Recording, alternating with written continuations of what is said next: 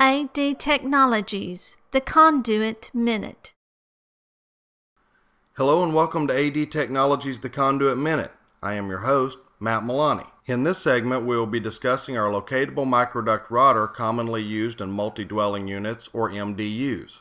The locatable rotor can be used like any other rotor to replace a missing pull line or fiber cable, but it will also pinpoint the location of a damaged or obstructed microduct. When searching for an obstruction or some sort of damage which is preventing your fiber drop from passing through the microduct, first start by inserting your rotor into the microduct until it reaches the problem area.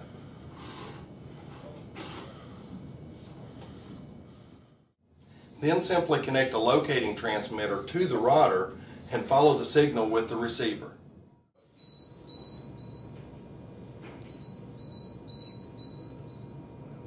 Now that the problem area has been located, we can expose the microduct at this point and make the repair. It's as simple as that.